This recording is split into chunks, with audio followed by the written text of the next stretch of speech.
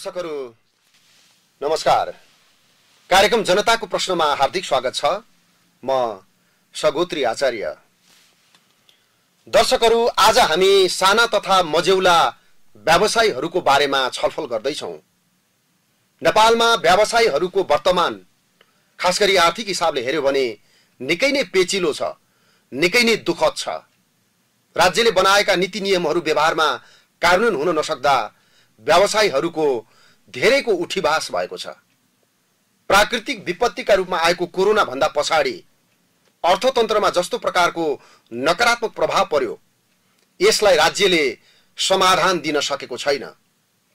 जनस्तरमा जस्तो प्रकारको व्यवसायीहरूको गुनासो छ, जस्तो प्रकारको आवश्यकता र जरुरी छ, त्यसलाई अब कसरी समाधान गर्न सकिन्छ भन्ने बारेमा आज हामी संवाद गर्न खोजिरहेका छौं। यति बेला हामीसँग अतिथिमा हुनुहुन्छ नेपाल साना तथा मझौला व्यवसाय महासंघका अध्यक्ष दीपक प्रसाद आचार्य। आजको संवादभित्र मूलतः व्यवसायीहरूको वर्तमान र महासंघले पुग्ने गन्तव्यका बारेमा, यसको उद्देश्य र कार्यक्रमका बारेमा हामी केन्द्रित रहने कोसिस गर्नेछौँ। यहाँलाई कार्यक्रममा स्वागत छ। धन्यवाद। हाम्रो आजको कुराकानी यहाँको महासंघको नेतृत्वबाट सुरु गरौँ। यति गरुङको जिम्मेवारी लिनु भएको छ नेपाल साना तथा मझौला व्यवसाय महासंघको अध्यक्षका रूपमा। दर्जनौं परिपक्व व्यवसायी साथीहरूको चाहिँ नेतृत्व गरेर कार्यक्रम बनाएर व्यवसायको लक्ष्य प्राप्तिमा हिँडिरहँदा हिजो आजको दैनिकी कसरी अगाडि बढिरहेको छ, यहाँहरूको पछिल्लो महासंघको गतिविधिको बारेमा दर्शकलाई सुरुमा बाँडौँ। धन्यवाद आचार्य सर। वास्तवमा साना तथा मझौला व्यवसाय महासंघले जुन लक्ष्यमा पुग्नु पर्ने थियो विगतका दिनदेखि हामी निरन्तर उद्योग व्यवसायमा कटिबद्ध र निरन्तर लागिरहेको हिसाबले हिजोको दिनमा पनि नेपाल सरकारले जुन एसएमईलाई यो साना तथा मझौला व्यवसाय महासंघलाई प्रमोट गर्ने, यसलाई चाहिँ उत्थान गर्ने हिसाबमा कहिले पनि सोच गर्न सकेन। हिजोको दिनमा हामीले धेरै पहल गर्यौं, धेरै प्रयास गर्यौं, अत्यधिक मात्रामा चाहिँ नि व्यवसायीहरूको हक हित र उनीहरूको उत्थानको लागि हामीले प्रयत्नरत रह्यौं र यो एसएमईको प्रमोट नगरिकन नेपालको आर्थिक समृद्धि हुन सक्दैन भन्ने कुरो स्पष्ट नै छ। किनभनेदेखि देशको विकासमा एसएमईको भूमिका भनेपछि प्रत्यक्ष अप्रत्यक्ष रूपमा दशौं लाख चाहिँ व्यवसायीहरू यसमा आबद्ध छन्। जति भएका उत्पादनहरू सबै एसएमईबाट उत्पादन हुन्छ। जुन निर्यात हुँदा त्यही किसिमको एसएमई प्रडक्टहरू निर्यात हुन्छ, निर्यातजन्य वस्तुहरू। र वास्तवमा हाम्रो देश चाहिँ नि धनी देशको हामी गरिब जनता हुन गएको कारण यो एसएमईलाई प्रमोट गर्न नसकेको कारणले गर्दा यो अवस्था आइरहेछ।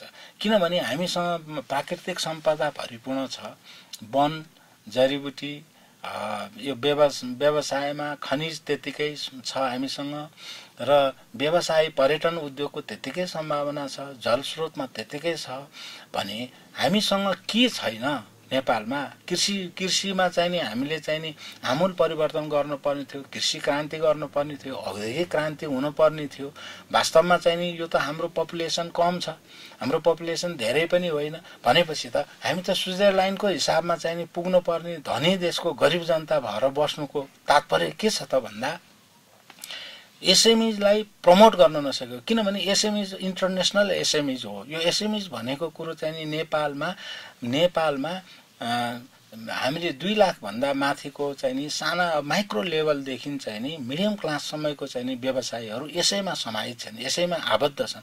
यिनीहरूलाई राम्रोसँग चाहिँ नि एउटा फ्यासिलिटी दिएर, एउटा इन्सेन्टिभ दिएर यिनीहरूलाई प्रमोट गर्ने वातावरण नेपाल सरकारले बनाइदिएको भए आज यो चाहिँ नि खाडी मुलुकमा गएर यो हाम्रो दाजुभाइहरू त्यसरी चाहिँ नि बिचल्ली भएर बस्नुपर्ने अवस्था पनि थिएन र हाम्रो आर्थिक समृद्धि पनि हाम्रो आर्थिक धेरै स्तरीय हुने थियो। राष्ट्रको समृद्धिको लागि नै यो एसएमईको महत्त्व छ। यो हाम्रो महासंघको मात्रै, हाम्रो महासंघ कसरी सस्टेन हुन्छ, महासंघ कहाँ जान्छ, कुन लक्ष्यमा गन्तव्यमा पुग्छ भन्नुभन्दा पनि नेपालको अर्थतन्त्रलाई नै चलायमान बनाउन, नेपालको अर्थतन्त्रलाई नै माथि ऊर्जाशील बनाउन, यसलाई उच्च कोटिको बनाउनको लागि एसएमईलाई जबसम्म नेपाल सरकारले बुझ्दैन। जबसम्म चाहिँ नि व्यवसायीहरूलाई एसएमईमा चाहिँ नि आबद्ध गराउँदैन त्यति बेलासम्म न गरिबी निवारणको अन्त्य हुन्छ, न देशमा आर्थिक समृद्धि हुन्छ, न देश चाहिँ नि विकास क्रममा चाहिँ नि अगाडि बढ्न सक्छ। त्यसकारणले हामीले पटक पटक हिजोका दिनमा पनि भन्दै आयौँ एसएमईको प्रमोट गरौँ, यहीँ वातावरण छ, यहीँ केही गर्न सकिन्छ, यहीँबाट केही हुन्छ, हामी केही गर्न सक्छौँ, ए बाबा यो वातावरण बनाऊ भन्दाखेरिमा पहिला हामी धेरैचोटि ऊ पनि गऱ्यौँ, एउटा संयन्त्र पनि बनायौँ उद्योग मन्त्रालयको उसमा, म पनि थिएँ त्यसमा, 5 जना सेलेक्ट भएकोमा म पनि थिएँ। पोलिसी बनायो अन्तिममा गएर फेरि काम हुने बेलामा अर्कै रूप लिन्छ। हामीले चाहिँ के भनिरहेका थियौँ भने ट्रेनिङ बिजनेसहरू सबै ट्रेनिङ गरौँ, जस्तो कार्पेटमा भयो, गार्मेन्टमा भयो, अब छाला जुत्तामा भयो, अन्य चाहिँ नि ग्रिल उद्योगमा भयो, अन्य व्यवसायमा चाहिँ नि हामीले चाहिँ नि केही व्यक्तिहरूलाई 2 लाख 3 लाख चाहिँ नि व्यक्तिहरूलाई चाहिँ नि हामीले तालिम दिन सकेको भएदेखि यहाँ चाहिँ नि यो चाहिँ नि व्यवसायमूलक चाहिँ नि नेपाल बन्न सक्थ्यो। किनभनेदेखि 500 जना मात्रै, कमसे कम धेरै नसके पनि 500 जनालाई चाहिँ नि हामीले ट्रेनिङ दिएको भए पनि यहाँ त चाहिँ दक्ष कामदारहरू हुन्थ्यो, दक्ष, निम्न दक्ष, अर्धदक्ष। हाम्रो त यहाँ के भइरहेछ भने इन्डियाबाट चाहिँ नि कालीगढहरू मगाउने, अहिले जति पनि चलेका व्यवसायहरू छन् त्यो व्यवसायमा कालीगढ इन्डियाबाट आउँछ। नेपालकामा रोजगार दिने नेपालका चाहिँ नि युवाहरू चाहिँ नि खाडी मुलुकमा गएर काम गरिरहेछ। यहाँले उठाउनु भएको विषय छ नि, जस्तो नेपालको रोजगारीको सम्भावना, यहाँको अभिव्यक्तिभित्र आएको 2टा कुरो महत्त्वपूर्ण। एउटा हाम्रो प्रकृतिले दिएको जस्तो प्रकारको वैभव छ, हामीसँग जस्तो प्रकारको स्रोत साधन छ हैन, त्यो स्रोत साधनको प्रयोग गर्न सकेको भए यो देश मालामाल बन्थ्यो। तर त्यो कुन मोडालिटीमा भन्दा हाम्रो स्वरोजगारको मोडालिटीमा, व्यवसायीहरूको व्यवसाय प्रवर्धन हुने गरी हुनुपर्ने हो। तर यो जुन कुरा तपाईले आज सोचिराख्नु भएको छ नि महासंघको अध्यक्षका रूपमा, तपाई जस्तै धेरै सोच्ने मान्छेहरू राज्यको नेतृत्व तहमा पुगे तर कसैले पनि यो समस्याको समाधान गरेन। खास गाँठो परेको कहाँनेर हो?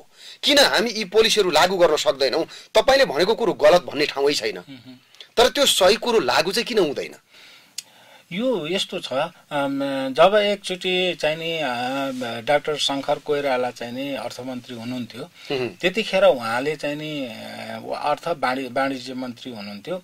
त्यो बेलामा उहाँले धेरै राम्रोसँग बुझ्नुभयो। उहाँले एसएमईलाई प्रमोट गर्नको लागि धेरै कार्यक्रमहरू चाहिँ नि हामीलाई अगाडि बढाउन दिनुभयो उहाँले त्यो बेलामा।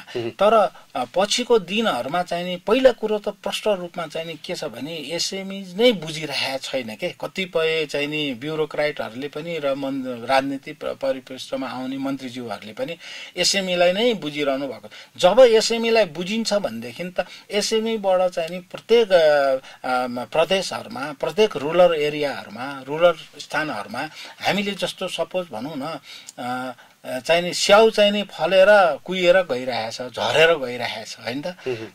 त्यो पहिला हजुरलाई एउटा स्मरण गराउँ, एउटा पुरानो कुरा स्मरण गराउँ। एउटा मैल भन्थ्यो नि, एउटा मैल, त्यो मैल पनि कतिपय ठाउँमा रुरल एरियाहरूमा, विकट ठाउँहरूमा चाहिँ दुर्गम स्थानहरूमा चाहिँ नि ती चिजहरू पनि त्यसै सडेर गइरहेछ।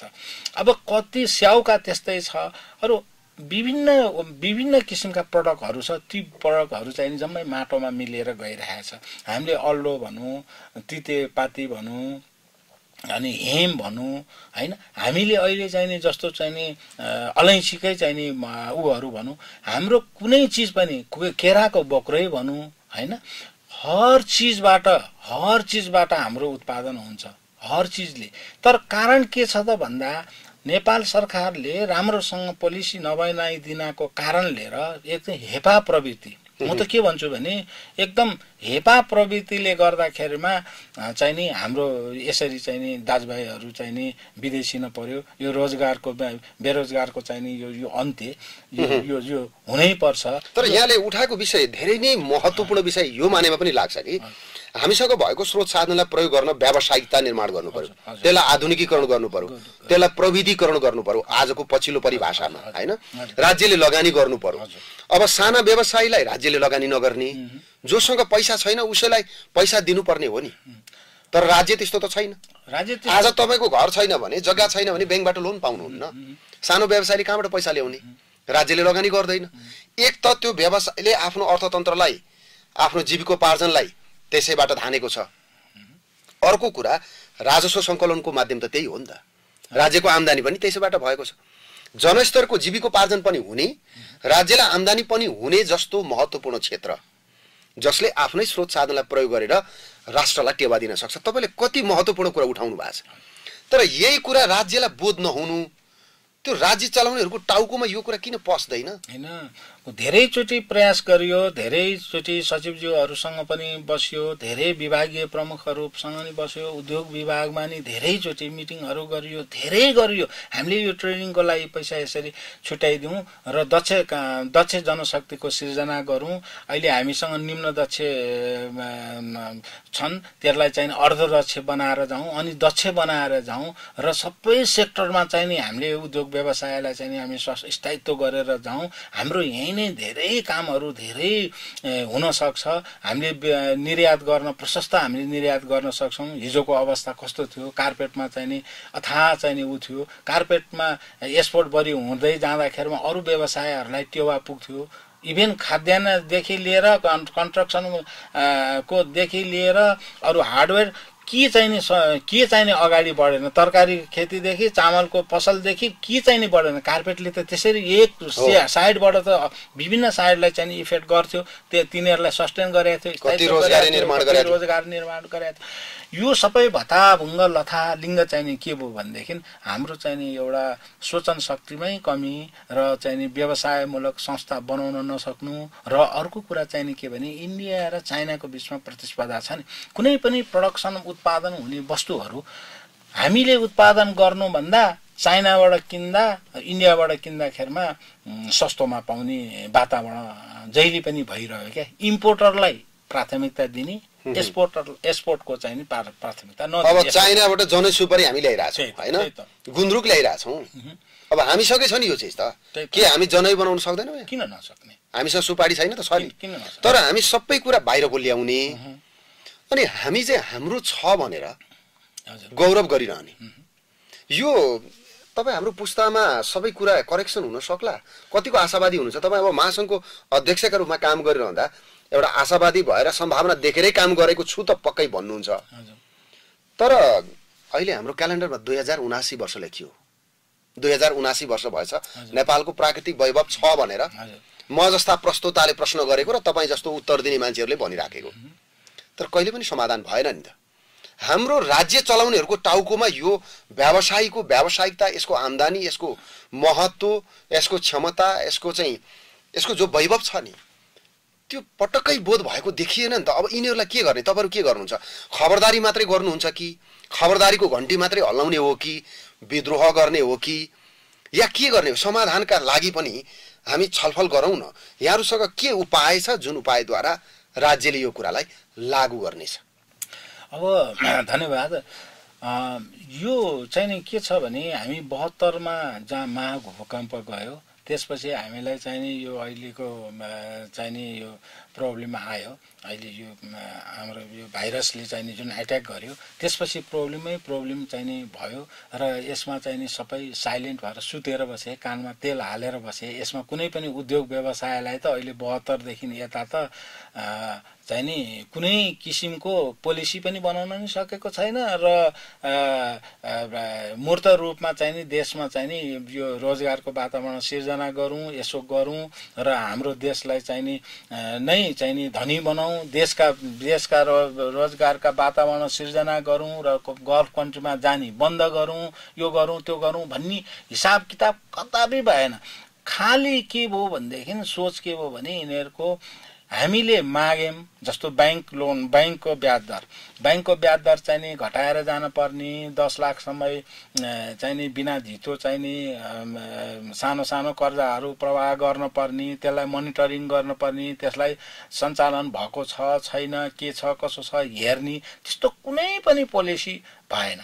खाली के भने स्वरोजगारको रूपमा चाहिँ नि पैसा निकासा हुने, स्वरोजगारको त्यो चाहिँ नि क्षणिक चाहिँ नि एउटा राजनीतिक व्यक्तित्वहरूले त्यो चाहिँ नि प्रयोग गरिदिने। नि यता खास व्यवसायीहरूले वास्तविक व्यवसायीहरू जहिले पनि ओझेलमा पर्ने वास्तविक व्यवसायीहरूले चाहिँ नि केही गर्नै नसक्ने अवस्थाको सिर्जना भयो बैंकले पनि त्यतिकै ब्याज दर त्यतिकै बढेर गयो व्यवसाय चलाउने वातावरण पनि अनुकूल वातावरण पनि भएन यो सबै हुँदाहुँदै हामीले घचघच्याउँदै आइरहेको थियौं पटक पटक हामीले घचघच्याउँदै आइरहेका थियौं तर कारण के भने एसएमई को प्रोडक्ट जति पनि अधिराज्यभरि उत्पादन हुने वस्तुहरू सबै एसएमई वस्तुहरू हुन् यसमा कति छ र के छ भन्नुभन्दा पनि सारा निर्यात चाहिँ एसएमई प्रोडक्टहरूको भइरहेको छ सारा चीज चाहिँ नि इन्टरनेसनलले एसएमईलाई नै मान्यता दिइरहेछ कुनै एउटा उद्योग संस्थालाई भन्दा एसएमई संस्थाबाट नै आउनुस् न एसएमई थ्रो आउनुस् भनिरहेछ बैंक र व्यवसाय बीचको चाहिँ नि एउटा चाहिँ नि ऋणी र आसामी त्यसको नभइकन पार्टनरशिपको अवधारणामा बिल्डअप भइरहेछ एसएमईले त सबैलाई समाहित गर्ने को धनी को गरिब भन्ने कुरा भएन यहाँ को व्यवसायी को अव्यवसायी भन्ने भएन सबैलाई समाहित गरेर अव्यवसायीहरूलाई पनि व्यवसायी बनाउने चाहिँ नि र व्यवसायमा प्रेरणा दिने त्यस्तो किसिमको चाहिँ नि एउटा यो एसएमई को संस्था हो यसले चाहिँ नि हर क्षेत्रलाई छोएको छ इन्टेलेक्चुअल क्षेत्र प्रबुद्ध व्यक्तिहरूदेखि लिएर कुन सेक्टरलाई छोएको छैन आज चाहिँ नि एजुकेसनमा छोएको छ लमा छोएको छ इन्टरनेसनल हर क्षेत्र कुन क्षेत्र छोएको छैन यातायातको क्षेत्रलाई छोएको छैन कि कहाँ छोएको छैन यसले व्यवसाय र उद्योग व्यवसाय भन्दा अन्य सेक्टर पर्यटनलाई छोएको छैन कि वनलाई छोएको छैन कि हैन अब बन्ने चिजहरूबाट हामी कति किसिमको चाहिँ नि उत्पादन गर्न सक्छौं कटेज इन्डस्ट्रीबाट चाहिँ नि हामी चाहिँ नि सिर्जनाका चाहिँ नि हाम्रा चाहिँ नि हस्तनिर्मित वस्तुहरू कति छन् हामीसँग हैन सारा चीज अब यस्तो हुँदाहुँदै यस्तो धनी देश यस्तो चाहिँ नि हामीसँग चाहिँ नि रिसोर्सहरू छ हामीसँग चाहिँ नि कच्चा वस्तुहरू प्रशस्त छ तर पनि हामी अगाडि बढ्न नसकेको मेजर कुरा चाहिँ नि के छ भने राज्यको फितलोपना राज्यको व्यवस्था व्यवसायीहरू पनि सर्टेन व्यवसायीहरूले मात्रै चाहिँ नि कन्ट्रोल गरिरहेको अवस्था र एज ए होल हिसाबमा चाहिँ नि व्यवसायहरू फराकिलो रूपले फैलिन नसकेको जहिले पनि खुम्चिन पर्ने वातावरण भएको व्यवसाय गर्नु भने ऋण थोपर्नु हो ऋणमाथि ऋण हुनु हो यो व्यवसाय गर्न हुन्न भन्ने मनस्थिति हुनु र गाउँघरका चाहिँ नि युवाहरू चाहिँ नि बुढाबुढीलाई छोडेर जम्मै विदेश पलायन हुनु र यहाँ चाहिँ नि लगनशीलताको पनि हाम्रो कमी हो एउटा कमी चाहिँ नि के छ भने लगनशीलताको कमी यहाँ चाहिँ नि हामी उद्योग व्यवसाय गरेर बस्न नचाहने बाहिर गएपछि चाहिँ नि बाहिर त्यो मरुभूमिको चाहिँ नि त्यो धुपमा चाहिँ नि बरु काम गरेपछि त्यहाँ चाहिँ नि अब मन्थली हामी यति स्यालेरी आउँछ यस्तो हुन्छ भन्ने हाम्रो मानसपटलमा पनि चाहिँ नि हामी व्यवसाय हाम्रो युवाहरूको मानसपटलमा पनि चाहिँ नि राम्रो किसिमको वातावरण नभएको भएर हामीले सम्झाउन नसकेको अवस्था हामीले सम्झाउन नसकेको यहाँ काम गर्न लजाउने तर बाहिर गएर त्यही काम गर्न बाहिर गएर जे काम गर्दा पनि उनीहरूलाई हुने त्यो किसिमको वातावरण र अब रिमिटेन्सले मात्रै देश चाहिँ नि म चलाउँछु भनेर चाहिँ नि जुन सरकारले लागेको छ त्यसले त्यो पनि हाम्रो चाहिँ नि एउटा उ भएन र हामी हिजोको दिनमा चाहिँ नि हामी चामल निर्यात गर्ने दाल निर्यात गर्ने भारतमा निर्यात गर्ने चिनी निर्यात गर्ने हामी यस्तो देशले आज चाहिँ नि हर चीज चाहिँ नि अब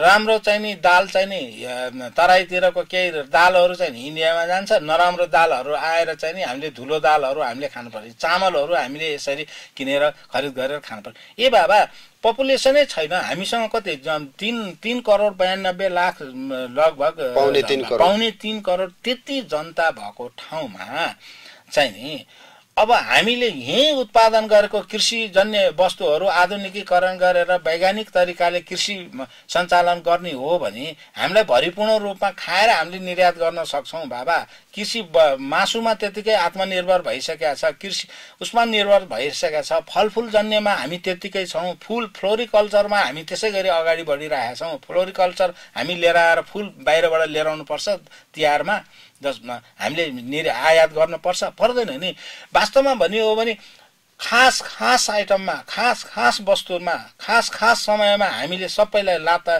कुल्चिँदै हिँडेको छौं हामीले निर्यात गर्नै नपर्ने चीजहरू निर्यात गर्दै गइरहेका छौं हैन निर्यात गर्नै नपर्ने चिजहरू के अरे आयात गर्नै नपर्ने चिजहरू चाहिँ नि हामीले चाहिँ नि आयात गरिरहेछौँ निर्यात गर्न पर्ने चिजलाई निर्यात गर्नै दिइराखेका छैन निर्यात गर्नेमा बन्द ढोका बन्द भएको छ किनभने औद्योगिक वातावरण सरल सुलभ तरिकाले चाहिँ नि सरकारले नीति बनाइदिएर नेपाल सरकारले राष्ट्र बैंकले पनि त्यो किसिमको पोलिसी बनाइदिएर चाहिँ नि मोनिटरिङ गरेर राम्रोसँग दक्ष जनशक्तिको सिर्जना गरेर ट्रेनिङ दिएर हर चाहिँ नि उद्योगमा चाहिँ नि व्यवस्थित रूपले ट्रेनिङ दिन सक्यो भने त यही नै चाहिँ नि हुन्छ नि हामीले एकचोटि पोलिसी बनाएको थियौँ त्यो पोलिसी नरेन्द्रराज जोशी मन्त्री हुँदाखेरिमा हामीले बनाएको थियौँ हामीले 500 ल धेरै भएन 1,000 जनालाई चाहिँ नि ट्रेनिङ दिउँ न त तिनीहरूलाई चाहिँ ट्रेनिङ अवधिभरि तिनीहरूलाई चाहिँ नि मन्थली चाहिँ नि उनीहरूलाई दाल रोटी पुग्ने गरेर केही बजेट दिउँ केही 5-7 हजार 10 हजार जति दिन सकिन्छ उनीहरूलाई दिउँ त्यहाँ ट्रेनिङमा लिएर आउँ तिनीहरूलाई दक्ष बनाऊ हैन निम्न दक्ष छन् अर्धदक्ष निम्न दक्षबाट अर्धदक्ष बनाऊ अर्धदक्षबाट दक्ष बनाऊ इन्डियाबाट आउने चाहिँ नि कामदारहरू यहीँ नै चाहिँ नि हामी उत्पादन गरौँ जस्तो हामी जुत्तामा भनौँ न छाला जुत्ताको कालीगढहरू केही एका चाहिँ नि त्यो सार्की व्यवसाय पहिला गरेको उनीहरूको पैतृक चाहिँ नि उहरू भन्दा बाहेक प्रतिशत भन्दा बाहेक टोटली इन्डियाबाट आउँछ कार्पेटमा वासिङ गर्ने ट्रिमिङ गर्ने बुट्टा काट्ने यिनीहरू सबै चाहिँ नि इन्डियाबाट आउँछ है अब इन्डियाबाट आउँदा चाहिँ नि यही नेपालमा चाहिँ नि उनीहरूलाई चाहिँ नि अमेरिका हङकङ सिङ्गापुर यही नै भइरहेको छ उनीहरूलाई यहीँ आम्दानी छ प्रशस्त हैन वहाँबाट यहाँ आएर यहाँ आम्दानी भएर यहाँबाट इन्डिया पठाउँछन् सर यो तपाईले यो बहुल पक्षमा जुन खालको समस्याहरू देखाउनु भएको छ नि यो हामीले जीवन व्यवहारमा भोगेको बुझेको चिनेको जानेको विषय हो हैन तपाईले बोलेको कुरामा त्यहाँ कुनै शंका गर्नुपर्ने कुरा केही पनि छैन मैले यहाँलाई सोध्न खोजेको कुरा चाहिँ हामी आउट अफ द बक्स अलिकति हाम्रो सोच भन्दा एकछिन बाहिर निस्कौं समुद्रको किनारामा निर्माण गरेको त्यो बनाएको नुनको पोका त्यो चाहिँ हामीले हाम्रै खोलाबाट उगाएको पानी भन्दा सस्तो छ जहाज चढेर आयो ट्रेन चढेर आयो विभिन्न बिचौलियाहरूले नाफा कमाए तर पनि त्यो नुनको पोका जति रुपैयाँ किलो पर्छ त्यो भन्दा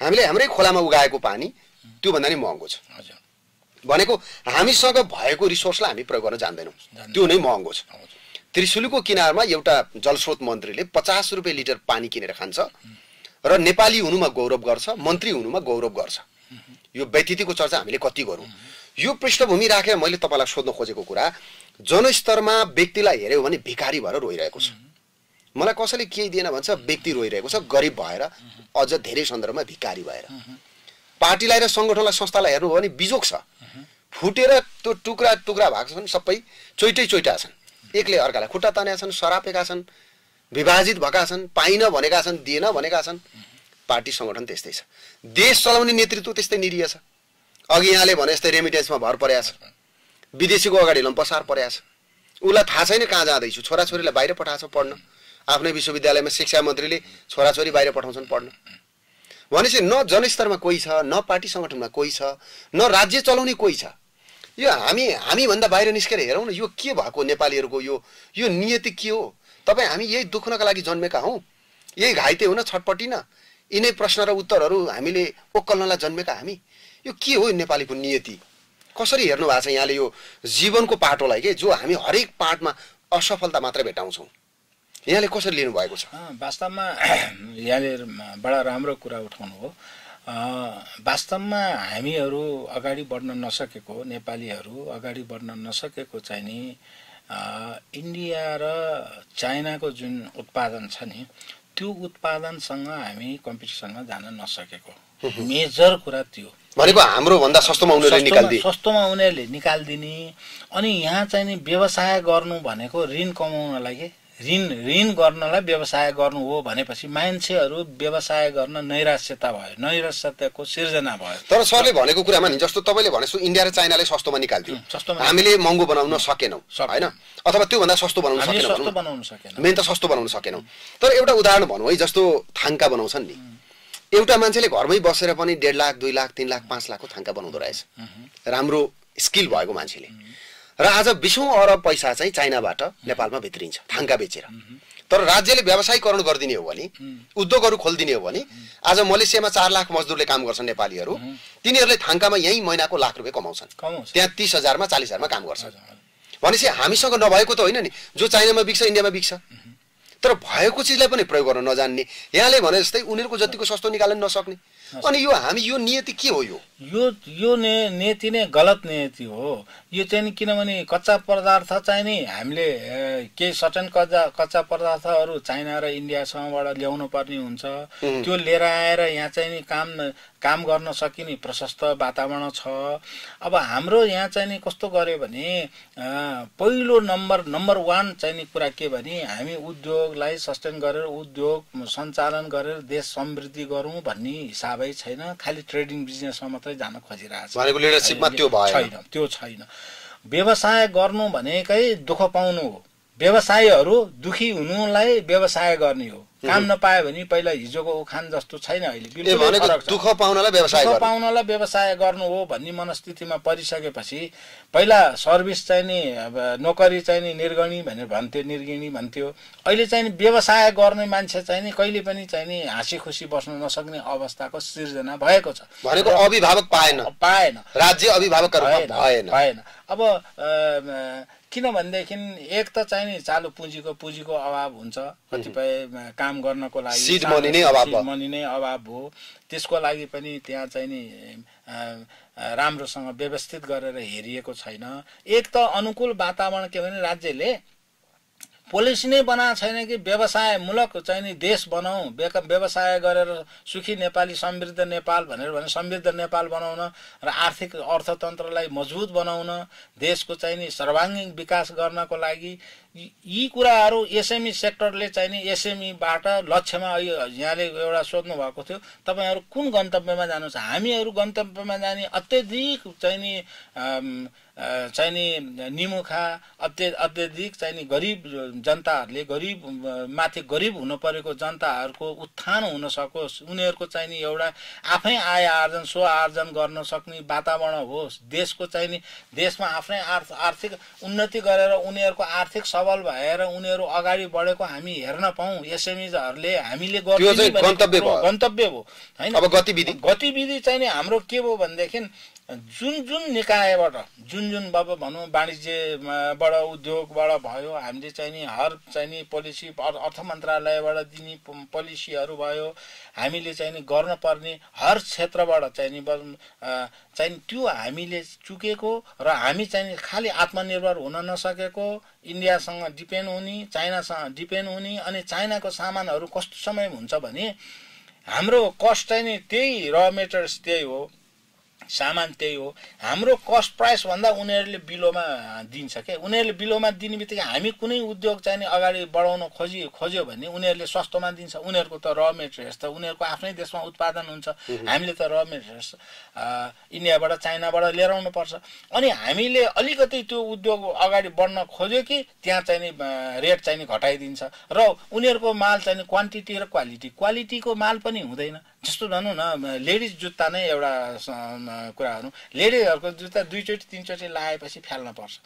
त चाइनाको पोलिसी के छ त भन्दाखेरिमा उनीहरूले क्वान्टिटीमा जान्छ र उत्पादन गुणस्तर भन्दा कम गुणस्तरको पनि चाहिँ बनाएर पठाइदिया हुन्छ। अनि त्यो त के हुन्छ भने 2 चोटि लाउने बित्तिकै लेडिजहरूले 2 चोटि लाउने बित्तिकै त्यो जुत्ता फ्यालिदिन्छ, फेरि अर्को किन्न जान्छ। किन्न जाँदा त उनीहरूको के हो भने क्वान्टिटी त उनीहरूको बिक्री त भइरह्यो नि, उनीहरूको त्यो के भने गुणस्तरको सामान उत्पादन गर्दैन। अनि यहाँ चाहिँ नि हामीले चाहिँ नि गुणस्तरको सामान उत्पादन गर्न खोज्छौँ, हामीले हाम्रो अलिकति कस्ट चाहिँ नि र मेटेरियल्स बाहिरबाट किन्न पर्ने भएको हुनाले हामीलाई चाहिँ नि अलिकति अप्ठ्यारो पर्छ, अनि महँगो पर्छ। अनि त्यो कुरा कस्टमरहरूले पनि के बुझिरहेको हुँदैन भनेदेखि त्यो ड्युरेबल छैन बाबा, त्यो चाहिँ कमजोर छ, यहाँ हामीले बनाएको उत्पादन गरेका चिजहरू चाहिँ गुणस्तरीय छन् भन्ने कुरो त्यो नथाहा पाइकन सस्तोमा किन्न जान्छन् हैन। कन्ज्युमरहरू सस्तोमा किन्न जाँदा पटक किन्दाखेरिमा महँगो किन्नु भन्दा चाहिँ नि डबल चाहिँ नि उनीहरूलाई पनि नोक्सान भइरहेछ। त्यसैले के छ भने कुनै पनि उद्योगलाई स्थायित्व दिन, त्यसलाई चाहिँ नि अगाडि बढाउन न त नेपाल सरकारले चाहिँ नि ब्युरोक्राटले अब सरकारको ब्युरोक्राटबाट पनि त्यो चाहिँ नि सम्बन्धित निकायका सम्बन्धित विभागका सम्बन्धित व्यवसायलाई प्रमोट गर्ने तत्त ठाउँबाट चाहिँ नि कुनै पनि पोलिसी नबन्नु।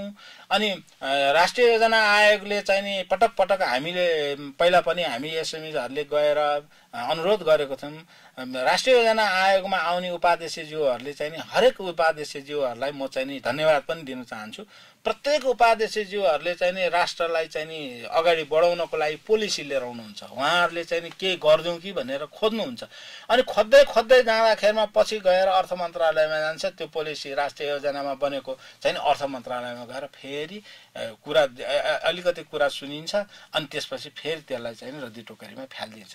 पोलिसी बन्छ फेरि फ्यालिदिन्छ, पोलिसी बन्छ फेरि फ्यालिदिन्छ। त्यसले गर्दा यो एसएमई सेक्टर भनेको त्यो ठाउँ हो कि व्यवसाय र ऋणी र चाहिँ नि आसामी भन्छन् नि साउ र ऋण लिने तिनीहरूको बिचमा कस्तो तादात्म्य सम्बन्ध भएर एक अर्कालाई एकले अर्कोको समस्या बुझेर समस्याको साथमा एकै ठाउँमा एउटै धागोमा चाहिँ नि उनिएर हैन एउटा सियोमा धागो उनिएर एउटै सियोमा उनिएर जान खोज्ने चाहिँ नि पोलिसी चाहिँ नि एसएमईको छ।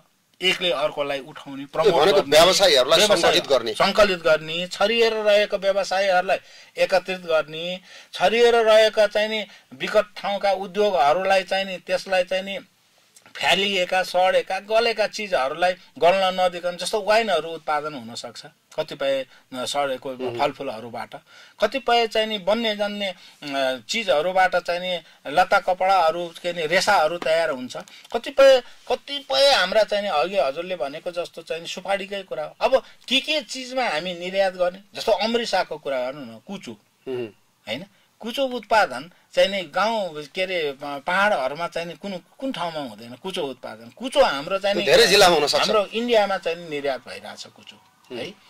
अब सुपारीकै कुरा गरौँ, चिया कफीकै कुरा गरौँ हैन। अब गलैँचा त गएर गलैँचाले चाहिँ नि आर्थिक चाहिँ नि 50% आर्थिक चाहिँ नि उ हानिसकेको गलैँचा अहिले तहस नहस भएर गलैँचाको चाहिँ नि उ नै गयो। किनभनेदेखि हरेक चिज लिएर आउने, यहाँ कहिले एजोडाइजको कुरा लिएर आउने, कहिले चाहिँ नि चाइल्ड लेबरका कुरा लिएर आउने, कहिले के लिएर आउने, कहिले के लिएर आउने गर्दा गर्दा यहाँ चाहिँ नि सबै सिद्ध्याए। अब अनि त्यो गलैँचाको कुरा तपाईँले उठाउनु भयो नि, मैले एउटा यस्तो घटना देखेको थिएँ। त्यो वास्तविकता देखेपछि मलाई पनि धेरै नै मन पोल्यो क्या। त्यति बेला चाहिँ राज्यका शासकहरूप्रति मेरो घृणा धेरै नै फैलियो। जस्तो एउटा गलैँचा बुन्ने मान्छेले 8,000 10,000 12,000 मात्रै पाउँदो रहेछ महिनामा, राम्रो गर्नेले 1500-1000, तर उसले एक महिना बुनेको गलैँचा चाहिँ 1,40,000 50,000 सम्म बिक्री हुँदो रहेछ। अब त्यो 1,50,000 कमाउने साउले त उसलाई 15-20,000 होइन 50,000 दिन सक्थ्यो नि, राज्यले पोलिसी बनाइदिने भने। अब त्यहाँ पोलिसी पनि छैन, मोनिटरिङ गर्ने पनि कोही छैन, त्यो साउलाई कारबाही गर्ने पनि कोही छैन। फेरि त्यो साउ आफ्नै ठाउँमा थलिएको छ, किनभने राजनीतिकरणले विभिन्न खाले आन्दोलन हुने, विभिन्न समस्याहरू पर्ने, ऊ आफै पनि चपेटामा। भनेपछि पोलिसी लेभलबाट पनि समस्या हुने, अनि हामी उधार हुनुपर्ने ठाउँमा उधार पनि नहुने हुँदा हुँदा तपाईँले भनेपछि त्यो गलैँचा फ्याक्ट्री सबै सक्यो, सबै सखाप भयो। अनि हामी चाहिँ राम राम भनेर बस्ने। हिजोको दिनमा गलैँचामा के थियो भने 60 नटका गलैँचाहरू बुन्दाखेरिमा त्यो चाहिँ नि उनीहरूले पर्याप्त रूपमा पाउनु पर्ने जति वेजेस चाहिँ नि भनौँ न हामीले दिनुपर्ने ज्यालै भनौँ, ज्याला चाहिँ नि को कुरो थियो। त्यो पनि त्यतिखेर उनीहरूको कमाइ हुँदाखेरिमा उनीहरूले उत्पादन पनि क्वान्टिटीमा जान्थ्यो, उनीहरूले राम्रो कमाइ हुन्थ्यो र पर्याप्त मात्रामा हुन नसक्नुको कारण चाहिँ नि निर्यात गर्दाखेरिमा त्यो कस्ट नै लो कस्टमा चाहिँ नि स्टक बेसिसमा चाहिँ नि जान्थ्यो। स्टक बेसिसमा जाँदा लो प्राइसमा चाहिँ नि एक्सपोर्ट हुन्थ्यो भनेदेखि अनि यतापट्टि पनि कस्ट घटेर जान्थ्यो, तर पनि मजदुरहरूलाई अलिकति त्यस बेलामा मर्कै परेको थियो यहाँले भनेको कुरो। तर अहिले त गलैँचामा हजुरको चाहिँ नि गलैँचामा यहाँ उत्पादन गर्नेहरूलाई त कुनै पनि व्यक्तिले राम्रोसँग 60 नट 100 नट 150 नट 80 नट अहिले राम्रो उ गर्दाखेरिमा त उहाँहरूको त मेरो हिसाबमा लाग्छ राम्रो कमाइ चाहिँ नि 50-60 हजार 70 हजार त मिनिमम यहाँ चाहिँ नि अहिले गलैँचाहरू को कमाइ छ। किनभने क्वान्टिटी चाहिँ नि कम छ हैन, थोरै छ। लेबरहरू पनि अब धेरै जसो चाहिँ नि गल्फ कन्ट्री गइसके, गलैँचाका लेबरहरू यहाँ छँदै छैन, पाइँदैन। अहिले त 50 लाख रुपियाँ पेस्की दिएर पनि एकजना दुईजना मान्छे राख्न गाह्रो छ। अहिले बुन्ने मान्छे नै छैन, उइबरहरू नै हाम्रो कमी छ, सबै बाहिर छ। तर अहिले चाहिँ नि वेजेस रेट पनि चाहिँ नि म्याक्सिमम छ। अहिले जुन गलैँचामा त्यो बढेपछि फेरि इन्डियनले पाउने भयो क्या, बाहिरको आउने भयो। अब वेजेस रेट चाहिँ नि राम्रो छ, तर त्यो पेसामा चाहिँ नि लाग्दैन। अहिले चाहिँ के भइरहेछ भने सिनारियो चाहिँ नि के भइरहेछ भने कार्पेटको म सिनारियो भनिदिन्छु। कार्पेटमा चाहिँ नि कि श्रीमान कि श्रीमती विदेशमा, अनि श्रीमान वा श्रीमती नेपालमा, एकजना विदेशमा एकजना स्वदेशमा, स्वदेशमा। अनि तिनीहरू किन बसेको त भन्दा बच्चाहरू पढाउनको लागि यहाँ बसेको। एकजनाले उहाँ कमाइ गर्ने, एकजनाले चाहिँ नि गलैँचा बुनेर त्यो चाहिँ नि भाडा पनि परेन, घर भाडा फ्री हुन्छ नि त। गलैँचा बुन्नको लागि उनीहरूलाई सबै चिजको व्यवस्था गरिदिएको हुन्छ साउले। अनि त्यो भएपछि त्यसको लागि चाहिँ नि आधार बनाएर बेस बनाएर यहाँ बच्चाहरू पढाउनको लागि बिचरा गलैँचामा लाग्ने मात्रै बाँकी रह्यो हैन। अहिले सर्टेन केही पर्सेन्ट चाहिँ नि होला, 5% चाहिँ नि अरू पनि गलैँचामा आबद्ध हुने होला।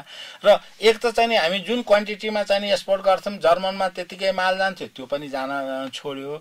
अब अमेरिकन अर्डरहरू चाहिँ नि एउटा चाहिँ नि 100 नट, 150 नट, 200 नट चाहिँ नि 80 नटहरूका राम्रा उत्पादनहरू चाहिँ नि अलिअलि भइरहेछ। त्यो अलिअलि भने एकदम कम मात्रामा हिजोको अवस्थामा चाहिँ नि हामी 80% सम्म चाहिँ नि एक्सपोर्ट भइरहेको थियो भने आज 10%, 5%मा हामी गइरहेछ भनेपछि हामीसँग विदेशी मुद्रा आर्जन गर्ने त्यो स्रोत पनि बन्द भयो।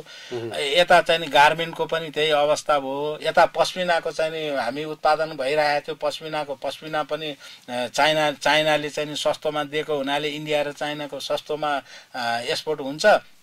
हाम्रो चाहिँ नि कस्ट नै चाहिँ नि महँगो पर्छ। हामीले चाहिँ त्यो र मेटेरियल्सहरू इन्डिया चाइनाबाट हामीले लिएर आउनु पर्ने भएको कारणले हाम्रो महँगो पर्छ। अब गलैँचामा न्युजिल्यान्ड उन हामीले लिएर आउनु पर्ने हुन्छ किनेर। हामीसँग चाहिँ नि भेडा पालनको अवस्था गरिदिएको भए आज विकट ठाउँमा भेडा पालनको अवस्था सिर्जना गरौँ भनेर हामीले भनिरहेका छौँ। एसएमइजहरूले भेडा पालनको अवस्था सिर्जना भइदिएको भएदेखि आज भेडाको उनहरू यता हुन्थ्यो। हाम्रो चाहिँ नि अमेरिकामा जाने मोर देन चाहिँ नि 80% भन्दा बढी चाहिँ नि 100% त्यो उलन चाहिँ नि यो भेडाको उनबाट मात्रै, ओन्ली भेडाको उनबाट मात्रै पनि हामी पठाउन सक्छौँ। गुड क्वालिटी भन्छ त्यसलाई, त्यो मिक्स नगरेको। नत्र 80% न्युजिल्यान्ड, 20% चाहिँ नि तिब्बतबाट भेडाको उन तिब्बतबाट आउने, सेतो उन चाहिँ नि र उन चाहिँ नि अर्को न्युजिल्यान्डबाट आउने, त्यो दुईटा मिक्स गरेर अनि उत्पादन हुने। अलि सिलिकको पनि छ, सिलिक हालेर जस्तो हेम भयो, जस्तो गाँदाको चाहिँ नि रेसाबाट, जस्तो चाहिँ नि अल्लो हैन बाट। अब हामीले चाहिँ नि के भनेदेखि त्यस्ता चिजहरूबाट रेसाबाट बनाएका चिजहरू चाहिँ नि विदेशमा हामी निर्यात गरिरहेको अवस्था र हाम्रो आइडेन्टिटी त्यसरी देखाइरहेको अवस्था छ। तर किनभने यी सबै चिजहरू यथास्थितिमा छ, बिग्रेको केही पनि छैन, नोक्सान भएको नि केही पनि छैन। अब हामी गभर्मेन्टले हामीलाई राम्रो पोलिसी पनि नबनाउने, राम्रा निर्यात योग्य वस्तुहरू कति हुन् त्यसको चाहिँ नि एउटा वर्गीकरण गरेर छुट्याएर यो चिज निर्यात योग्य छ, यो चिजबाट उत्पादन गर्यो भने हामी देशमा आत्मनिर्भर हुन सक्छौँ। देशमा आत्मनिर्भर हुने चिज यो हो। मासुमा हामी आत्मनिर्भर छौँ, अहिले पनि हामी छौँ हैन। खाद्यान्नमा हामी हुनुपर्ने, दुध जन्ने वस्तुमा हामी हुनुपर्ने, फलफुलमा हामी हुनुपर्ने, फ्लोरिकल्चर फुलमा हामी हुनुपर्ने। हामी कतिपय आइटमहरू, कतिपय चिजहरू चाहिँ नि हाम्रो यहीँ स्वदेशमा हामी आत्मनिर्भर हुन सक्ने चिजलाई पनि निर्यातबाट के अरे आयात गरेर लिएर आउने, अर्को छिमेकी मुलुकहरूबाट चाहिँ नि थर्ड कन्ट्रीबाट लिएर आउने, यस्तो किसिमको चाहिँ नि नकारात्मक सोच र नकारात्मक पोलिसीले गर्दा हामी अगाडि बढ्न सकेको छैनौँ। भनेको हामीले रिथिङ्क गर्नुपर्ने ठाउँमा गर्नुपर्छ। विगतलाई हामीले पुरै उल्टाउनु पर्छ र ड्रास्टिक चेन्ज गर्नुपर्छ। हामी जहाँ छौँ ठिक छैनौँ। अब यो च्यालेन्जहरूको कुरा गर्दाखेरि दुईटा कुरा पनि दर्शकलाई भनौँ न। व्यवसायीहरूको सबैभन्दा लोभ लाग्दो कुरा के हो? व्यवसायीहरूको सबैभन्दा लोभ लाग्दो कुरो के त भन्दाखेरिमा गुणस्तरको उत्पादन गरौँ, गुणस्तरको राम्रो चाहिँ नि मुनाफा लिउँ भन्ने एउटा लोभ लाग्दो पक्ष। यसको सबभन्दा घिनलाग्दो कुरा घिनलाग्दो कुरो चाहिँ नि के भयो भनेदेखि आफू कहाँ वेस्टेजमा गइरहेको छरिएर रहेका चिजहरूलाई चाहिँ त्यसै माटोमा मिलाइदिने र हाम्रो यहाँको प्रडक्ट चाहिँ नि टिपेर पनि खान नसक्ने जस्तो ऐँसेलुहरू जस्ता कतिपय वनमा फल्ने फलहरू त्यत्तिकै वेस्टेज जाने र हामीले चाहिँ लापरवाह गरेर चाहिँ बरु मरुभूमिमा गएपछि चाहिँ नि गल्फ कन्ट्रीमा गयो भने हामी मन्थली स्यालेरी आउँछ भनेर यहाँको कुरोलाई चाहिँ नि एकदम व्यवस्था गरेर लात हानेर जानु र आफूलाई दिने अन्नदातालाई आफैले कुल्चेर हिँड्नु भनेको नकारात्मक आफ्नोपनलाई चिनेन जस्तो भनौँ न विद्यालयहरूमा अहिले खाजा खुवाउँदाखेरि बच्चाहरूलाई चाउमिनका त्यान्द्रा चाहिँ सबभन्दा बढी प्रयोग हुन्छ चाउमिन प्रयोग हुन्छ त्यो ठाउँमा हामीले मकै भटमास पनि त खुवाउन सक्थ्यौँ त्यही त जङ्क दुध मकै भटमास खुवाउन सकिन्थ्यो वास्तवमा कोदोको रोटी खुवाउन सकिन्थ्यो नि पिज्जाको ठाउँमा तर हाम्रो कल्चर कता गइरहेको छ कि हामीले आफ्नोपन तपाईले भन्दै गर्दाखेरि हामीले त्यो आफ्नोपनलाई छोडेर यसरी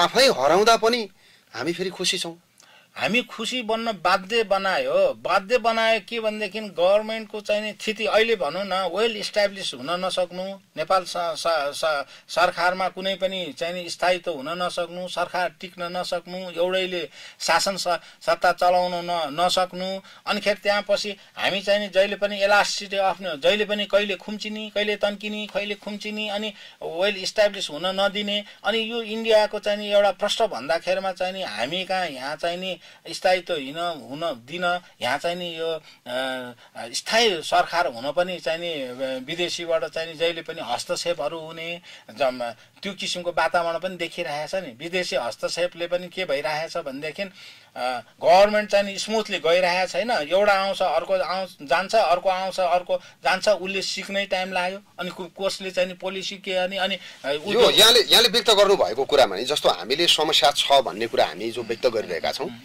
यसको चुरो कुरो भनेको राज्य अभिभावक बन्न सकेन हाम्रो कुरोको सार त त्यो हो नि राज्य अभिभावक बन्न सकेन एउटा उदाहरण भनौँ न सर जस्तो एउटा कोही बिरामी हस्पिटल गयो त्यो हस्पिटलमा डाक्टर पनि छ त्यो हस्पिटलमा औषधि पनि छ त्यो हस्पिटलमा प्रविधि पनि छ बेड पनि छ र बिरामीलाई उपचार गर्ने चाहना पनि छ तर पैसा छैन भने त ऊ मर्छ नि बाँच्ने त पैसाले होइन नि बाँच्ने त औषधिले हो बाँच्ने त डाक्टरले हो नि प्रविधिले हो नि तर बिना पैसा ऊ मर्छ भनेपछि हामीसँग अभिभावक खोइ तपाईको घरमा आज अन्न छैन भने राज्यले तपाईलाई दिन्छ दिदैन नि दिदैन हुने त खाएर बाँचेको छ नहुने त आधा पेट खाएर नि बाँचेको छ छैन कोही त कति छाक भोकै बसेर बाँचेको छ टाढा जानु पर्दैन बानेश्वरमा गएर अहिले हेर्नुस् त्यहाँ एउटा मजदुर चोक भन्ने छ जहाँ 150 भन्दा बढी मजदुरहरू बिहान 6 बजे त्यो चोकमा आएर उभिन्छन् मलाई कसैले भारी बोक्नु बोलाउँछ कि भनेर र ती मध्ये धेरै जसो साँझ त्यो नाम्लो उसले बोकेको हुन्छ काँधमा भिरेको हुन्छ त्यो नाम्लो त्यतिकै बोकेर साँझ कुनै काम नपाएर घर फर्किन्छन् आधा भन्दा बढी कहिले काहीँ काम पाउँछन् अहिले गएर हामीले त्यहाँ हेर्न सक्छौँ हरेक दिन त्यो घटना घटिरहेको छ तर तिनका लागि राज्य कहाँ छ कहाँ अभिभावक छ हाम्रो समस्यामा हाम्रो मलमपट्टि गर्ने अभिभावक हामीसँग कहाँ छ यो सरकार छ त सोकल छ यो भन्न हामीले अप्ठ्यारो मान्न पर्दैन हामी टुहुरो नागरिक भएर बाँचेका छौँ आज होला भोलि केही होला नयाँ नेतृत्वले केही गर्ला नयाँ सरकारले केही गर्ला आशावादी त हामी छौँ तर हामीले आजसम्म पाएका छैनौँ यो चुनौतीको बीचमा अब मैले यो पृष्ठभूमिमा यहाँलाई सोध्न खोजेको कुरा चाहिँ नेपाल साना तथा मझौला व्यवसायी महासंघले नीतिमा विधिमा कार्यक्रममा के चिज अगाडि बढाउँछ जसको कारणले कमसे कम हामीले अभिभावक पायौँ है यो महासंघ पनि हामीसँग छ है भनेर व्यवसायीले अलिकति मन ढुक्क बनाउने त्यो वातावरण बन्न सक्छ यहाँहरुसँग त्यो नीति विधि र कार्यक्रम त्यो बाँडौन दर्शकलाई ठिक छ धन्यवाद यहाँलाई किनभनेदेखि हामीले स्ट्रङली अब नम्बर 1 के भन्छौँ भने हामी स्ट्रङली चाहिँ नीति एसएमई प्रडक्टहरू उत्पादन भएका एसएमईजहरूले उत्पादन गरेका वस्तुहरू बजार व्यवस्थापन सरलीकरण बजार व्यवस्थापनको सरलीकरण गर्नको लागि एउटा सातै प्रदेशमा चाहिँ नि एउटा एसएमई प्रडक्टहरूको चाहिँ नि एसएमई घरको चाहिँ नि हामी निर्माण गर्छौं सबैभन्दा पहिला नेपाल सरकार भनेको त्यो कलेक्सन सेन्टर जस्तो कलेक्सन सेन्टर र रुरल एरियामा जुन चाहिँ नि वस्तुहरू जुन सडेर गलेर जाने वस्तुहरू छन् तिनीहरूलाई चाहिँ एउटा फ्रोजनको व्यवस्था गरेर त्यो सड्न गर्नबाट चाहिँ नि त्यसलाई रोक्ने पोलिसी बनाउनु त्यो स्थानीय उत्पादनलाई भण्डारण गर्ने त्यस्तो केन्द्र निर्माण गर्न खोज्नु भएको छ केन्द्र निर्माण भनेको यहाँले महासंघ मार्फत पहिला पनि हामीले यो चाहिँ नि धेरैचोटि प्रपोजल पनि लेखेर दिएको थियौँ सातै प्रदेशमा दिएको थियौँ र हामीले सातै प्रदेशमा चाहिँ एउटा चाहिँ नि भव्य एसएमई चाहिँ नि फ्रोजन हल चाहिँ नि बनाऊ यसरी यो गर्दा यसलाई कलेक्सन सेन्टर एउटा बनाएर जाउँ त्यसमा चाहिँ नि बरु सरकारले चाहिँ नि त्यसलाई चाहिँ नि व्यवस्था मिलाओस् कोल्ड स्टोरको रूपमा त्यो किसिमको एउटा पोलिसी एसएमईजहरूले गरेर जान्छौँ त्यसले पनि हाम्रा उत्पादित चिजहरू चाहिँ नि कहीँ पनि वेस्टेज जाँदैनन् भनेर एउटा कुरा त्यो भनेको त्यो सरकारी स्तरमा गरोस् भन्ने त एउटा लक्ष्यको कुरा भयो हामीले गर्ने निजी स्तरबाटै भनेको व्यवसाय आफैले गर्ने एसएमई अनि एसएमई स्कुलको पनि अवधारणा हामीले राखेका छौँ किनभने हरेक सेक्टरमा एसएमई स्कुलको अवधारणा गरेको कस्तो हो त्यो त्यहाँबाट एसएमई स्कुल भनेपछि एसएमईको चाहिँ नि त्यहाँभित्र चाहिँ नि चेतनशील त्यहाँ चाहिँ नि दक्ष जनशक्ति उत्पादन गर्नको लागि त्यो एसएमई स्कुल चाहिँ नि त्यहाँ निर्माण भनेको व्यवसाय बनेर दक्षता हासिल गर्ने विद्यालय गर्नलाई त्यो ट्रेनिङ सेन्टर जस्तो पनि हुन्थ्यो त्यसको चाहिँ जस्तो टपरा बुन्नु पर्यो नाङ्लो बुन्नु पर्यो भने त्यहाँ गएर ट्रेनिङ लिन पाइयो कपाल काट्नु पर्यो त्यहाँ पाइयो एसएमई स्कुलको अवधारणा त्यसरी जाउँ एसएमई डेस्कको अवधारणा गरेर पर्यटन भनेको यो विगतको कुरा हो कि अब गर्नुहुन्छ विगतमा पनि हामीले धेरैचोटि प्रयास गर्यौं अब पनि हाम्रो त्यो एजेन्डा चाहिँ नि हाम्रो मरेको छैन भनेको अझै विस्तार गर्छौं एक घर एक व्यवसायको हाम्रो वातावरण हो एक घर एउटा घरमा एउटा व्यवसाय हुन्छ एउटा जागिरै हुन्छ नेपालैभरि त्यो हुनु पर्यो देशैभरि हुन्छ प्रत्येक घरमा एउटा व्यवसाय हुनु पर्यो यहाँहरुको लक्ष्य त्यो हाम्रो लक्ष्य थियो किनभने एक घर एक व्यवसाय भएपछि आर्थिक सबलता हुन्छ आर्थिक भइसकेपछि सबै कुरो सिद्धेर गयो हैन भनेको एक घर एक व्यवसाय महासंघको लक्ष्य मूल मन्त्र त्यो एक घर एक व्यवसाय हुन पर्यो रोजगारका वातावरण चाहिँ नि बन्नु पर्यो गल्फ कन्ट्रीमा चाहिँ नि जाने युवाहरूलाई जान रोक्न पर्यो अब यसरी चाहिँ हामी हिँडै लाख रुपैयाँ कमाउन 1 लाख रुपैयाँ कमाउन सक्छौं भने विदेश किन जाने त्यो सम्भावना कसरी देखाउनको लागि चाहिँ नि हाम्रो के हुन पर्यो भने दुईटा कुरा हुनु पर्यो एउटा राज्य संयन्त्र चलाउने राजनीतिज्ञहरूको पनि राजनीतिक व्यक्तित्वहरूको पनि त्यसमा घैँटोमा घाम लाग्न पर्यो उहाँहरुको पनि चेतना आउनु हामीले नै बुझाउनु पर्यो अर्को कुरो ब्युरोक्राटहरुलाई के गर्न पर्यो भने जो ब्युरोक्राटले जुन भनौं न सपोज चाहिँ नि वाणिज्य मन्त्रालयमा एउटा सचिव बसेको छ भने त्यो सचिव दक्ष हुँदा हुँदै 6 महिना वर्ष दिनमा अर्कोतिर चाहिँ नि सरुवा गरिदिन्छ अनि फेरि आएको सचिवले चाहिँ नि त्यहाँ चाहिँ नि सम्हाल्दाखेरिमा उलाई 1 वर्ष सिक्न लाग्छ किनभने राइट माइन्ड राइट प्लेस हुन पर्यो नि को व्यक्ति कहाँ बस्दा के ठीक छ भनेपछि त्यस्तो किसिमको पोलिसी चाहिँ नि सिर्जना गर्यो भने अब पर्यटनमा बस्ने मन्त्रीहरु सचिवहरु पर्यटनमै हुन पर्यो पर्यटनका विज्ञहरु दक्षता हुन पर्यो अनि व्यवसाय दक्ष भएको व्यवसायमै हुन पर्यो यसरी चाहिँ नि ब्युरोक्राटहरुलाई जथाभावी चाहिँ नि सरुवा बरुवा गर्दाखेरिमा पनि यो एसएमई सेक्टरमा उत्पादनमा चाहिँ नि ह्रास हुनुको कारण यो पनि हो पोलिसी यो चाहिँ नि डाइरेक्ट नभएर इन्डाइरेक्टली भयो किनभने ब्युरोक्राटहरुलाई यहाँबाट त्यहाँ सार्दिन्छ त्यहाँबाट त्यहाँ सार्दिन्छ नजाने मान्छे आउँदा सिक्दा वर्षौं लाग्छ अनि हाम्रो समय त्यसै किल भइरहेछ समय त्यसै गइरहेछ त्यसकारणले गर्दा के भने हर क्षेत्रमा पाइलामा हामीले राम्रो गर्न सक्यौं र देशमा हाउ टु डेभलप कन्ट्री हामी देश कसरी बनाऊ हामी गरिब निमुखाबाट चाहिँ नि धनी कसरी सबैलाई बनाऊ हैन हामी इक्वालिटी कसरी हौं समानताको दृष्टिकोण सबैले मैले खान पर्छ भने अरूले पनि खान पर्छ भन्ने सोचाइ हुन पर्यो म राम्रो लाउँछु भने अरूले नै लाउनु पर्छ भन्ने सोचाइ हुन पर्यो यहाँ चाहिँ नि अब कम्युनिजमको चाहिँ व्यवस्था कम्युनिजम भनेको के हो कम्युनिजम भनेको व्यवस्था चाहिँ नि कस्तो हो भने कम्युनिजमले आफूलाई नभए पनि आफूसँग दुईटा कोट छ भने एउटा कोट चाहिँ नि थुरथुर कामिरहेछ भने मैले दिन सक्नु पर्यो म एउटा मात्रै लाउँछु तिमी एउटा लाऊ भन्ने भावना हुनु पर्यो कम्युनिजम भनेको त सोशलिजममा चाहिँ नि समाजवादी विचारधारामा जाँदाखेरिमा कि त त्यो कम्युनिस्ट हुन पर्यो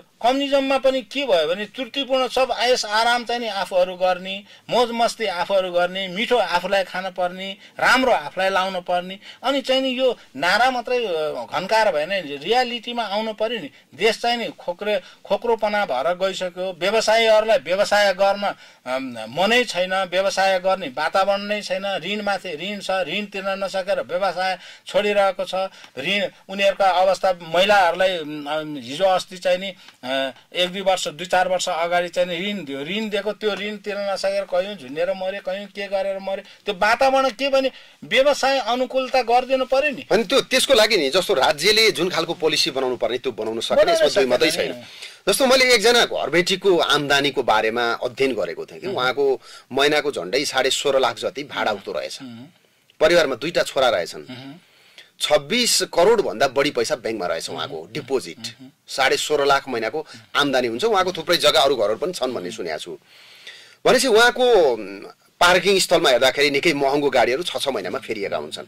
तर ती गाडीहरूको केही पनि काम छैन। कसैको विवाह पार्टी भयो, केही भयो, कार्यक्रम भने एकछिन जाने हो, नत्र भने सधैँभरि एउटा ड्राइभर पालेर त्यो राखिराखेको हुन्छ। त्यो पुँजी नभएको त होइन नि, छ नि। त्यो उहाँको बैंकमा भएको त्यो पैसा आज कसलाई काम लाग्यो भन्दा बैंकर्सहरूलाई काम लाग्यो। मुनाफा कमाउन, व्यवसायीलाई ठगेर, सर्वसाधारण मान्छेलाई ठगेर यति महँगो ब्याज लिएर उनीहरू अर्बपति बन्ने, जनस्तरमा मान्छेहरू सिड मनी नपाएर मर्ने। भनेपछि त्यो पैसालाई प्रयोग गर्ने न त्यो फाइनान्शियल सेक्टरका मान्छेको कुनै योजना छ, न जनस्तरमा त्यो प्रकारको कुनै चेतना र विद्रोह गर्ने त्यो सामर्थ्य छ, न राजनैतिक नेतृत्वमा त्यो प्रकारको कुनै ल्याकत छ, क्षमता छ। भनेपछि हामी चाहिँ यो थिलो थिलो भएर सधैँभरि यसरी बसिरहने हो कि तपाईँ हामीले पनि अब विस्फोट गर्ने हो? मैले यो पृष्ठभूमिमा तपाईँलाई सोध्न खोजेको कुरा चाहिँ यो व्यवसायी महासंघमा सबै प्रकारका व्यवसायहरू जोडिन सक्नुहुन्छ। एउटा नाङ्लो व्यवसायदेखि लिएर एउटा साइन्टिस्ट बन्न लागेको कुनै व्यवसायी, सानादेखि ठुला मजौला सबै खाले कुनै न कुनै रूपमा तपाईँहरूसँग जोडिन सक्नुहुन्छ। एउटा फेन्सी व्यवसायीले या एउटा पोल्ट्री फार्मको कोही मान्छेले, कुनै एउटा हस्तकलाको कुनै व्यवसाय गरेको मान्छेले यो नेपाल साना तथा मझौला व्यवसायी महासंघमा जोडिन चाह्यो, आफ्नो व्यवसायलाई प्रवर्धन गर्न चाह्यो भने, तपाईहरुसँग आउनु पर्यो भने त्यो विधि पद्धति मोडालिटी के हो? एकदम सरल कुरा म दर्शकलाई बाँड्न चाहन्छु। धेरै व्यवसायीले हेर्नु भएको छ। हामी खुला छौं, हामी ऐना जस्तै चाहिँ खुला छौं। अनि कसरी मेम्बर बन्ने? हामी ट्रान्सपरेन्सी छौं।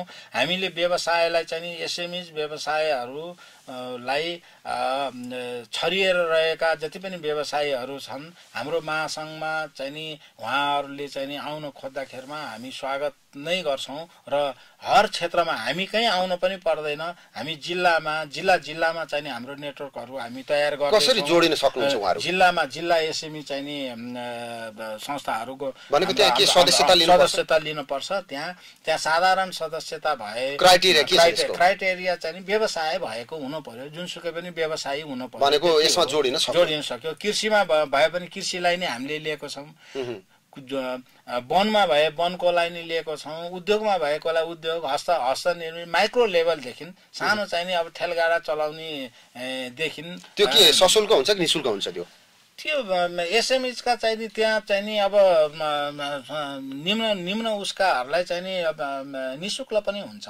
भनेको व्यवसाय शुल्क लिन पर्ने कुनै आवश्यकता उहाँहरुकै उन्नतिको लागि, उहाँहरुकै प्रगतिको लागि। भनेको यो महासंघमा उहाँहरु मेम्बर बन्न सक्नुभयो, चाहनुहुन्छ भने अनि उहाँहरुले कस्तो सेवा पाउनुहुन्छ त्यहाँ? उहाँहरुले चाहिँ जिल्लाबाट आइसकेपछि हामीले चाहिँ सेवा यही अब अहिले बैंक ब्याज दर चाहिँ उच्च कोटिको भइरहेछ, बैंकको ऋणै तिर्न नसकिरहेछ, बैंक ब्याज दर चाहिँ घटाउनको लागि हामीले पहल गर्ने। भनेको सेवा भन्दाखेरि उहाँले सहयोग पाउनुहुन्छ। उहाँहरुलाई चाहिँ बिना धितो चाहिँ लोनको व्यवस्था चाहिँ हैन, एसएमइ कर्जा छ नि, एसएमइ कर्जा हामीले लिनलाई उहाँहरुलाई चाहिँ मद्दत गर्न सक्छौं। हामीले एसएमइ कर्जा दिएर उहाँहरुलाई चाहिँ औद्योगिक वातावरणमा सृजित गराउन सक्छौं। भनेको आर्थिक कारोबार उहाँहरुको जहाँ छ, ऋणका रूपमा कहीँ ब्याजले थला पारेको होला, कहीँ ब्ल्याकलिस्टमा निस्केको होला, घरबारी कतै लिलाम हुँदै होला, त्यस्तो संकट परेको बेलामा चाहिँ यो महासंघले उहाँहरुलाई आवश्यक ठाउँमा फेसिलिटेट गर्ने। आवश्यक ठाउँमा फेसिलिटेट गर्नको लागि अहिले हामीले चाहिँ नि अब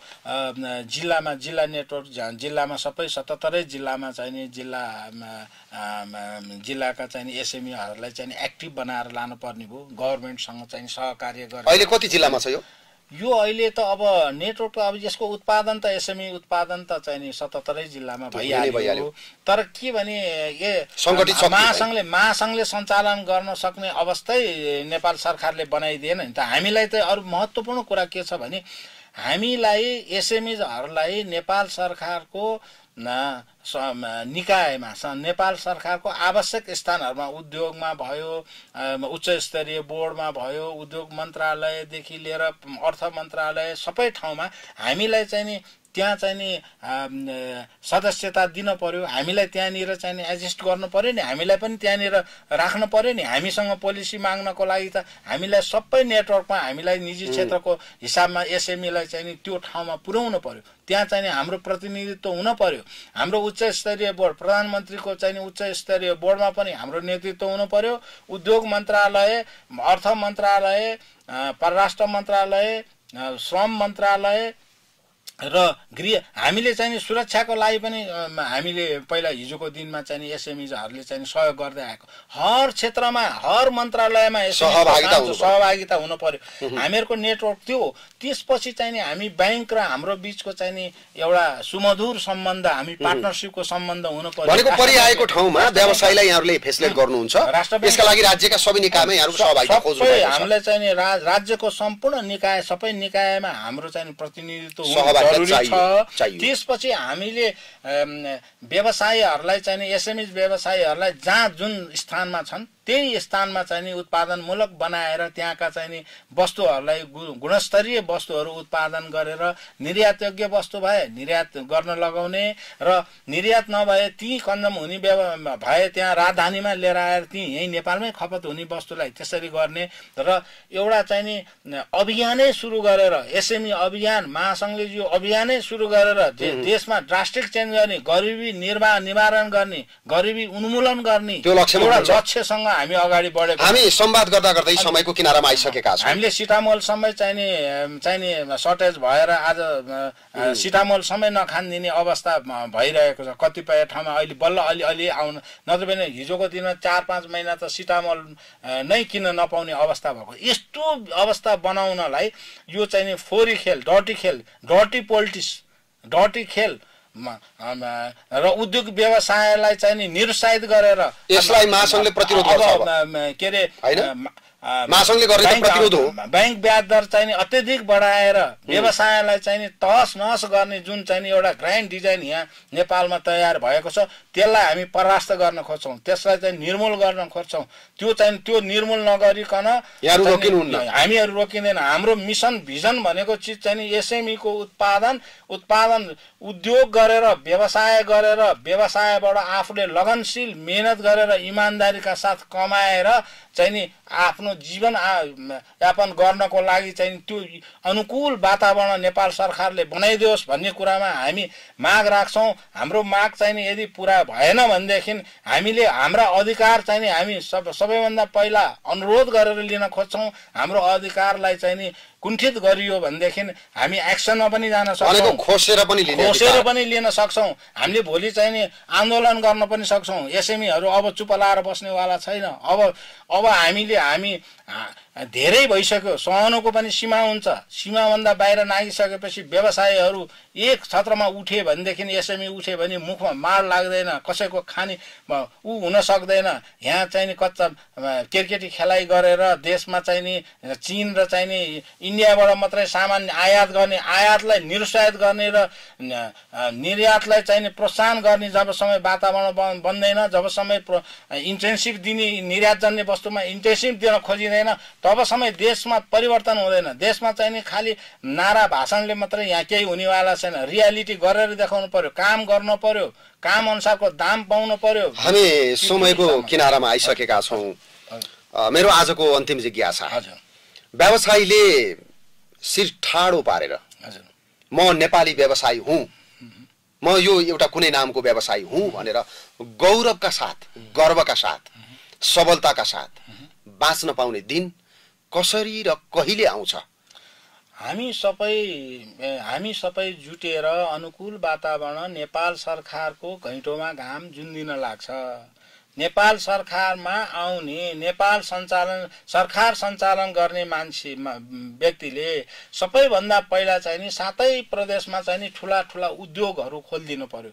व्यवसायी ठुलो उद्योगहरू, जुन उद्योगहरू निर्यातजन्य वस्तुहरू छन् ती निर्यातजन्य वस्तुको चाहिने कारखानाहरू खोलिदिनु पर्यो, सातै क्षेत्रमा खोलिदिनु पर्यो।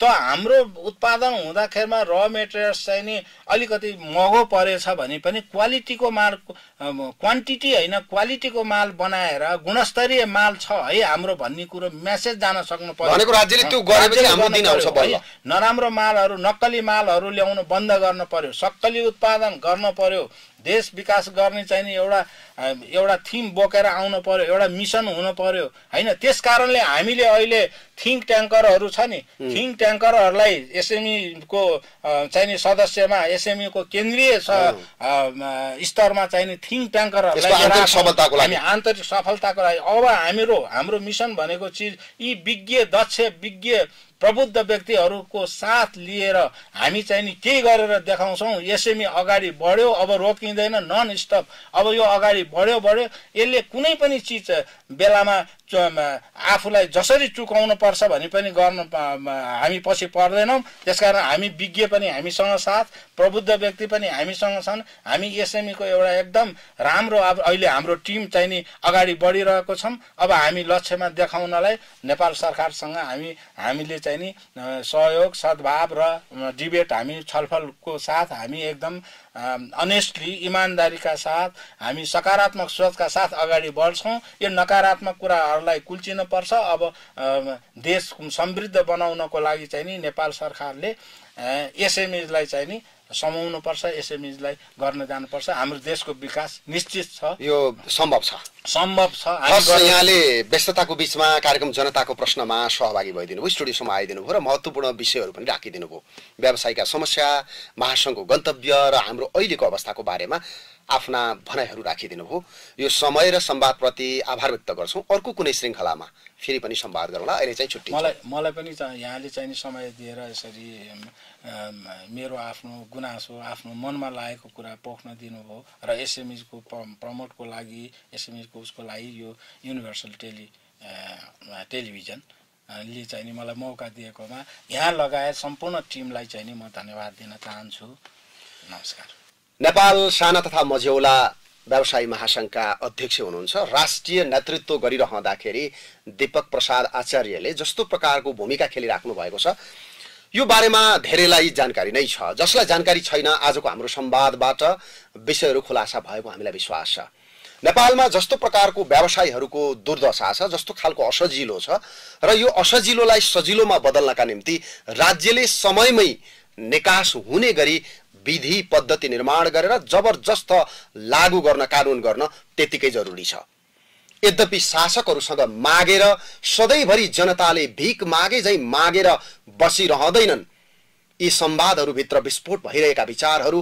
कुनै बेला विद्रोहका झिल्का बन्न सक्छन् यतातर्फ राज्यको ध्यान जान त्यतिकै जरुरी छ जनताले सधैँभरि घाँसबास कपासमा सकस झेलेर नेपाली हुनुको गौरव गरेर सधैँभरि नेतृत्वलाई सलाम मात्रै ठोकिरहँदैनन् सलाम ठोक्ने तिनै हातहरू कुनै बेला चड्कन बनेर शासकहरूका गालामा बज्रिन सक्छन् यो तर्फ पनि राज्यले बेलैमा ध्यान दिन जरुरी छ आज लाखौं व्यवसायीहरू जो अप्ठ्यारोमा छन् संगठित हुँदैछन् आफ्नो समस्याको समाधान गर्नका निम्ति आफ्नो जीविकोपार्जनको ग्यारेन्टी स्वदेशमा नभएर सधैँभरि विदेशमा बालुवामा चिप्लिएर भाग्यको खेल हार्न नेपालीहरू सधैँभरिलाई जन्मेका होइनन् यो पुस्ताले भोलि एउटा यस्तो विद्रोह जन्माउन सक्छ जहाँ शासकहरूले आफ्नो उभिने पाइला पनि नभेट्न सक्छन् व्यवसायको समस्या राज्यले सुन्न अत्यन्त ढिलो भइसकेको छ अब भने राज्यलाई झकझकाउन व्यवसायीहरूको महासंघ अगाडि बढिसकेको कुरा आजका अतिथिले आफ्नै भाषामा व्यक्त गर्नु भएको छ हाम्रो यो बहसको श्रृङ्खला जारी छ भोलि यसै समय अर्को अतिथिका साथमा विशेष विषय लिएर आउनेछौँ जनताको प्रश्न निरन्तर गरिरहनेछौँ आज भने हामी सबैलाई बिदा दिनुहोस् युनिभर्सल टेलिभिजन हेर्दै गर्नुहोला नमस्कार